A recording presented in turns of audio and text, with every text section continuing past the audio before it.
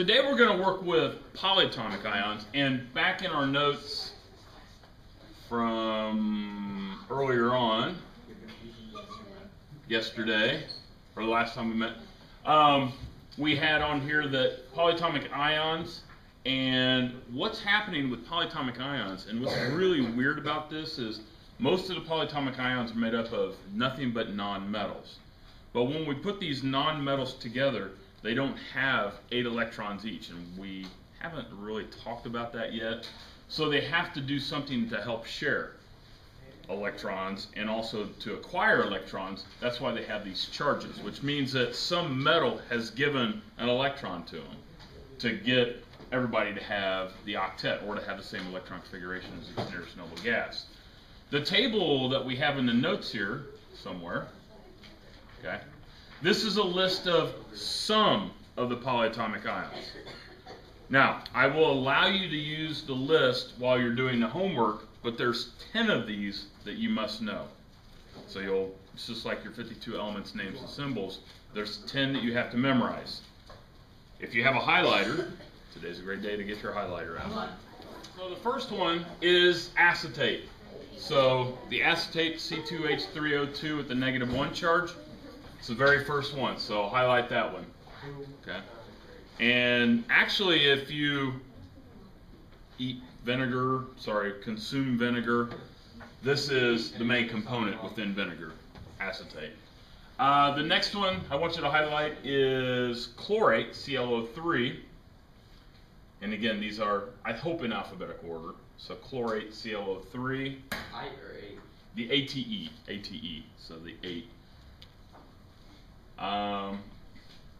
Go down a little bit farther where it says hydroxide, the OH. Wait, we have to memorize the formula? The formula, the name, and the charge. Yeah, that's why I'm having you highlight them. So hydroxide. So again, acetate, chlorate, hydroxide. The one directly below it, iodate, IO3 with the -1 charge. Skip down to nitrate, NO3 with a -1 charge. So what have we got so far? 1, 2, 3, 4, 5. Okay. And that's all of the ones in the first column. Okay. So again, nitrate, iodate, hydroxide, chlorate, and acetate. In the second column, and you guys have 3 columns on your notes? Okay, good. Carbonate, CO3 with a -2 charge, the second one in the second column. Also the third one in the second column, CrO4 with a -2, chromate. Sulfate, where are you at? Oh, you're down here. Sulfate, SO4 with a -2.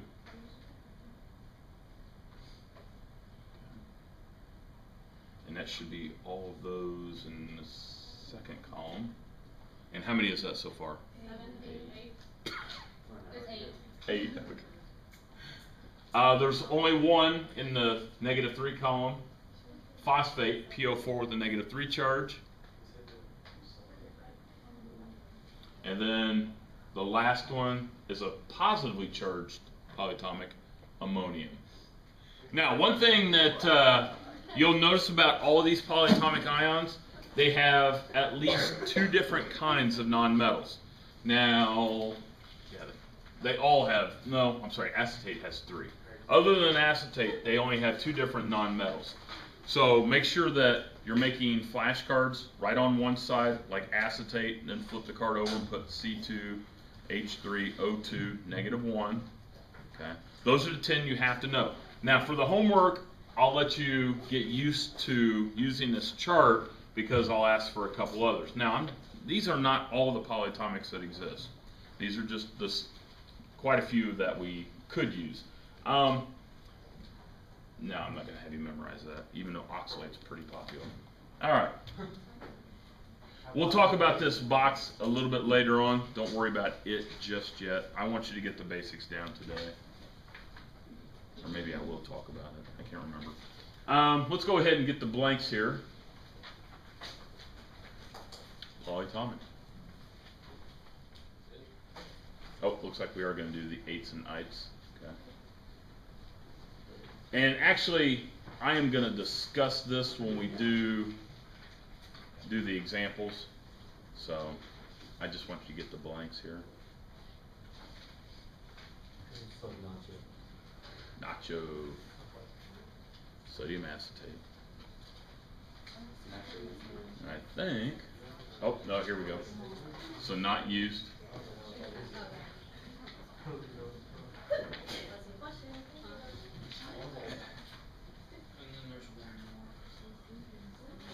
One more blank. Okay. No, I think that's all. This is all the farther we're going. Yeah, we'll go from name to the formulas.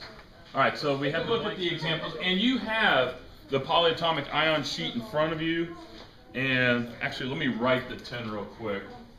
So C2H3, that's acetate. And then I said, what was next? Chlorate? Hydroxide? Let me try to keep them in order. Is that right? Chlorate, hydroxide, iodate, nitrate. Carbonate, chromate. Oh, yeah, we can do that. Carbonate, chromate, sulfate, phosphate, and ammonium. Okay, so those are the ones that you must know. Okay, and then the other ones for the homework, I can give you any of them that are on that sheet. These are the ones that you'll see on the quiz and test. Okay, or actually test. I won't give you. Let me go to the examples, and then I can help explain what's going on here. So at the bottom of page 7, it says, what is the formula for the compound containing calcium ions and hydroxide ions? Now, the really nice thing about what we're doing today is very similar to what we did yesterday. We're always going to put the metal first. Are we doing the practice problems? Yeah, we're on the bottom of page 7. So we'll always put the metal first. How in the world are you going to know who the metal is if, say, you were only given a compound that contains polyatomics? How in the world are you going to know? What she said. Look at the symbol. What's it be? The first one. The charge. Charge. What does that mean? Who said it? If it's a negative, Okay. it's a non-metal. I mean, if it's a negative, it's a non-metal. Very good. Very good. So if we have a positive polyatomic and we only have one of them, if it's ammonium, that's our metal. Now, most of the time, we won't have ammonium, but we'll have an actual metal. But if you're given a polyatomic situation, make sure that we're still writing the positively charged thing first, and then we'll write the negatively charged thing second. Very good. All right, so we're given, in the first example, something that contains calcium ions and hydroxide. So again, hydroxide is OH with a -1, so that's definitely going to be written second. Calcium is one of our 52. What's the charge on calcium? Plus Do I need my periodic table? Yeah, we'll need your, always have your periodic tables out. Plus 2. +2. And hydroxide is what charge? -1. Very good. So same thing that we did yesterday. We want to make sure that the algebraic sum equals 0. We always want to write the metal first, followed by the non-metal. So do we have the same chart? I'm sorry. Does that equal 0? No. All right. Now here's something that's kind of weird. I do need 2 of those. Is it okay for me to just look at that and go, we're good? No. Why? Very good. So if you need to represent more than one of these, whether it has a subscript at the end or not, you must show parentheses. And this only applies to the polys. So parentheses, poly, parentheses, poly, parentheses, poly. We would never ever, like if I was doing something like sodium sulfate, okay? When I balance this out, yeah, even though sodium has more than one letter, we never do this for an element. We only use parentheses for a poly, okay? So parentheses when you need to represent more than one polyatomic.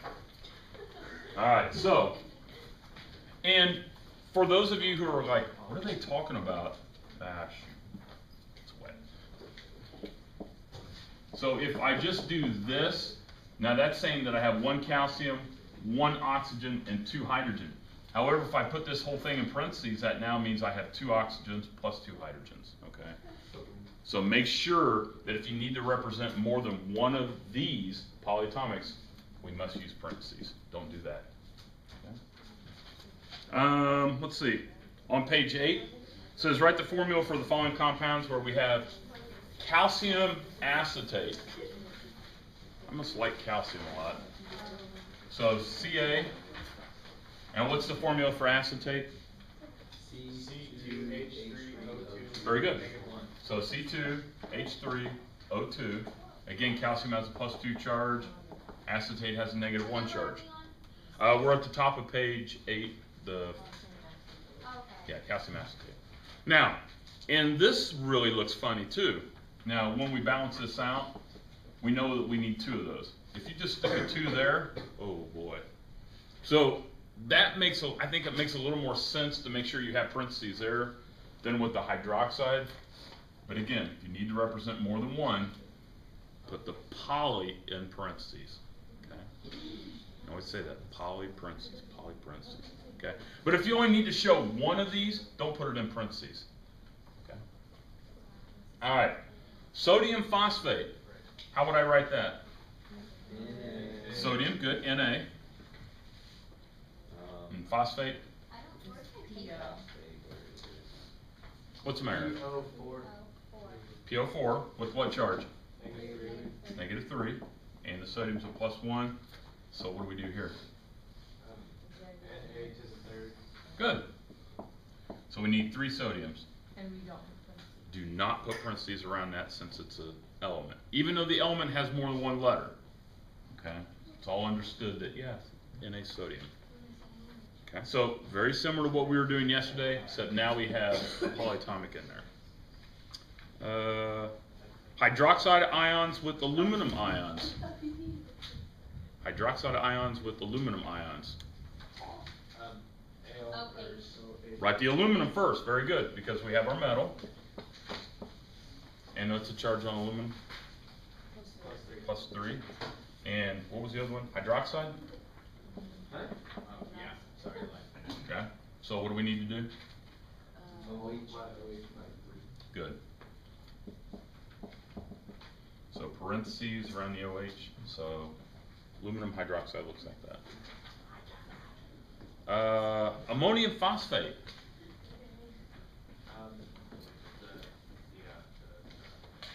Is ammonium one of your 52? Yes. No. It's that thing. Yeah, it's a polyatomic. Most of these polyatomics end in ATE. Most of them end in ATE, like acetate, chlorate, iodate, nitrate, carbonate, chromate, sulfate, phosphate. There's 2, hydroxide and ammonium, that don't. But if it ends in ATE, I guarantee you it's a poly. All right? And we wouldn't drop the last syllable and add IDE. We only do that to elements, and we don't have any yet. Okay? So what we did yesterday, when you're looking at, and I always tell my students, when you're looking at the periodic table at a non-metal, that's when you drop the last syllable and add IDE. Now what really stinks is, how does this one end? Hydroxide. IDE. Okay. Now remember that hydroxide is a poly. Okay. So that's the only weird one. And again, they came up with the name before the rule. So you got to remember. Oh, normally if it ends in IDE, it's an element, except for hydroxide. All right. Sorry. So ammonium phosphate. So ammonium, NH4. And what's the charge on ammonium? +1. Good. And phosphate? -3. It's PO4 with a -3. So what do we do? Put the NH in parentheses, and then you put a 3 next. Good. So we need to balance that out by putting a 3 there. Okay. Again, if you need to represent more than one poly, you use parentheses. Potassium nitrate. What's potassium? K +1, and nitrate. -1. There it is, NO3. Oops, sorry. So are we good? Yeah.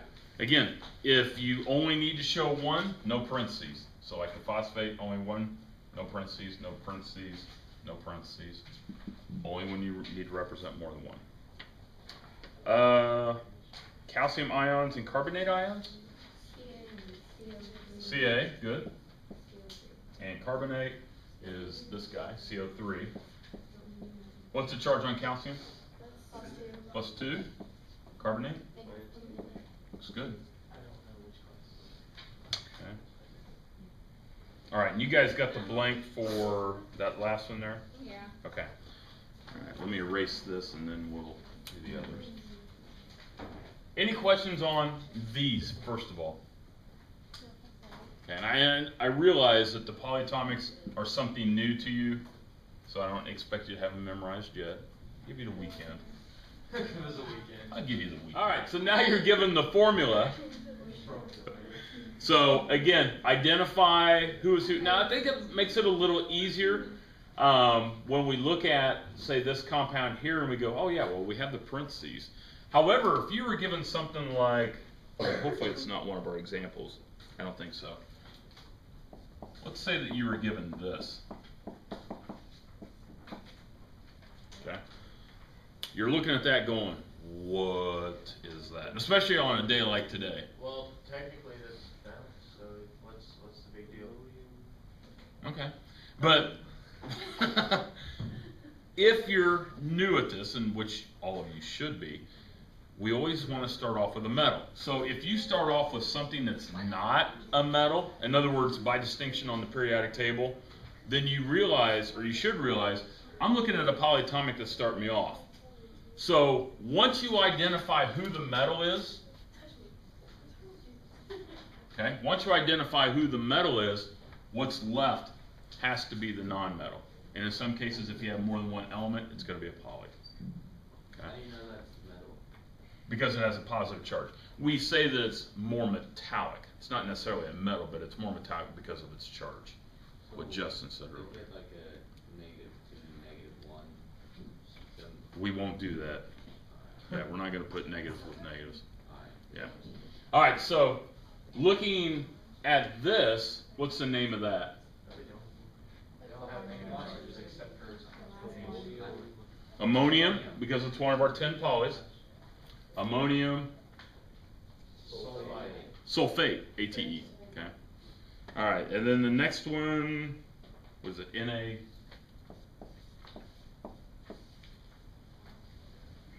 Why does the SO4 not have a -2?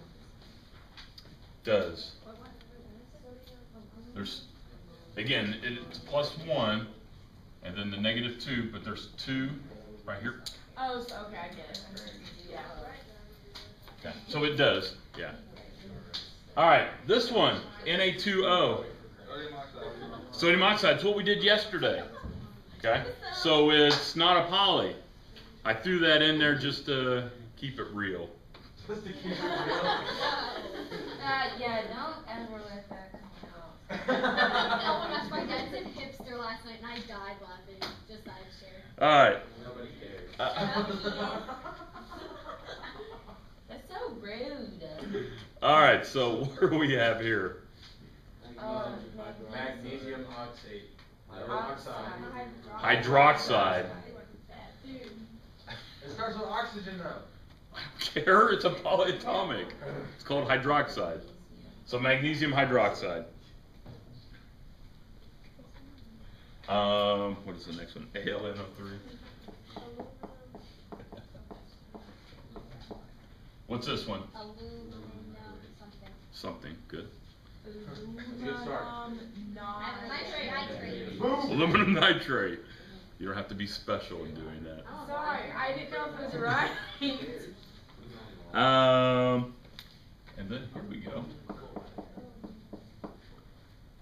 Is that anumium? Anumium? Ammonium. Ammonium. There you go. Ammonium what?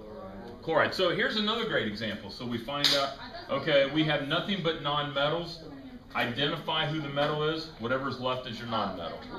Okay. I don't see this one on my chart. Which one? Perchlorate. Oh, okay. Good, good, good. Thank you. That was my, very nice. All right.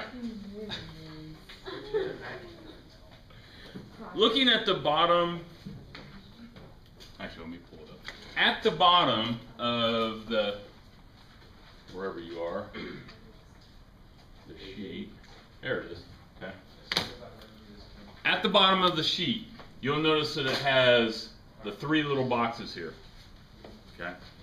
And what it states is that if I notice that it ends in ITE, then what it's saying is that the polyatomic has 1 less oxygen than the poly that has ATE. So for example, if I'm looking at, say, oh, I don't know, Vandadate, since it's right there, okay? Vandadate has VO3 with a -1 charge. If I were to give you VO2 with a -1 charge, it wouldn't be Vandadate, it would be Vandite. It would end in ITE. Okay? So if it ends in ITE, that means that the poly has 1 less oxygen than the ATE ending version. Looking at the second box where it says hypo ... ite, that means that 2 oxygens have been removed. So if I have VO with a -1 charge, now I have hypo Vanda ite. So the hypo ... ite simply means that we've removed 2 oxygens. The per that Avery was talking about, and notice that the ATE still is there. The per means that we've added another oxygen to the poly. Now here's a really cool thing. Even though we're removing oxygens or adding oxygens, the charge doesn't change. Okay? So the charge remains the same. Okay? So what's the charge? I'm confused. What did you say it was per what? Per chlorate. Per chlorate. Okay, what's the charge on chlorate? It's ClO with a, I'm sorry, ClO3 with a -1.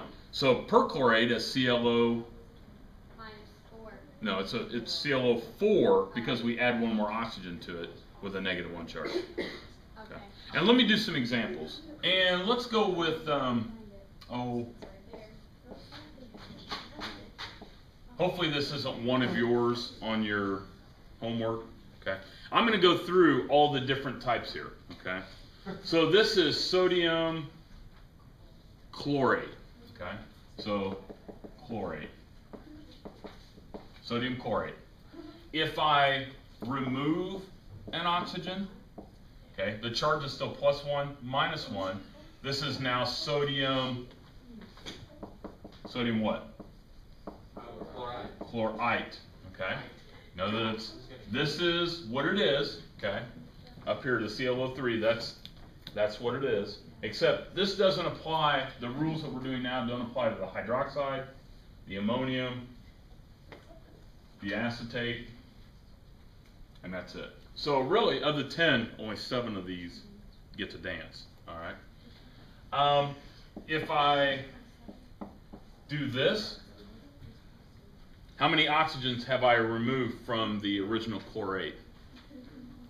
2. So this is a hypochlorite. Okay. So hypochlorite. And then going the opposite direction, if I add 1 more, okay, and again, this is our original, our starting point. Perchlorate, very good. Is there anything called a hypochlorate? No. ATE. No, there's no hypo-8s that exist. Is that what you asked? Yeah. No perites. Yeah. So if it loses an oxygen, we go to ite. If we lose 2 oxygens, it goes to hypoite. If we add an oxygen, we go per. And we leave the root as is. Okay, there's our root. All right. Make sense? Now, I thought I heard Avery say something about peroxide. Did I hear that? Yeah, because I was talking to myself. Peroxide's kind of weird. In other words, some of us use it whenever we get a cut or a bruise, or not a bruise, but a cut. Some people gargle with it. Hydrogen peroxide, really? Okay. And again, the peroxide, and we haven't talked, well, yeah, we have talked about this. when we look at, say, oxygen, what's the charge that oxygen has within a compound? -2. Good. So we have the -2 charge for something. We'll just put it with something there. What does it mean if we have peroxide? That means that we're adding one more oxygen. What happens to the charge? Stays the same. That's huge. So we'll add one more oxygen to it. So hydrogen peroxide looks like this. H2O2. Because again, each hydrogen has what charge? +1. So we need 2 of those. Okay. So hydrogen peroxide is H2O2.